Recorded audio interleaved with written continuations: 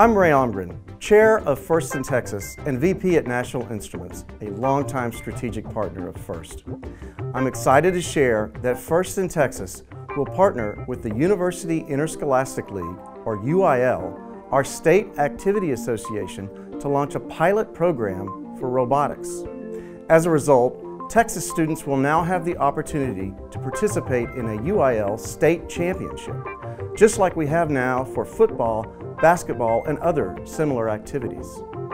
This means that all FIRST Robotics competition teams and FIRST Tech Challenge teams from UIL member schools will be eligible to qualify for the Texas State Championship.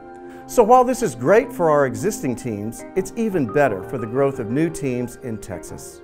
With the UIL endorsement of robotics, school superintendents, principals, and others will be made aware of robotics as an official competitive program, and they will be able to allocate district funds.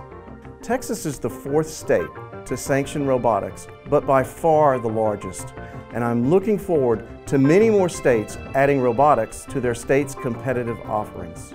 As part of the UIL, we will not only increase accessibility to the over 5 million students in over 1,200 school districts, we will have made enormous strides in truly changing our culture to celebrate hard work and the development of 21st century skills that are at the core mission of FIRST.